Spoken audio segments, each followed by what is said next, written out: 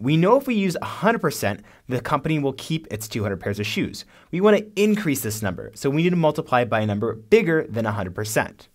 They want to increase the inventory by 25%. So we should multiply by 125%. So let's actually see this problem works out. I want to take 125% of the inventory. So I have 125% of is times the inventory, which is 200 pairs of shoes from my company. I know percent means divide by 100, so I move the decimal place 2 places to the left. I have 1.25 times 200. When I multiply, I get 250 pairs of shoes. Okay, this is great, and we can actually make sense of this another way.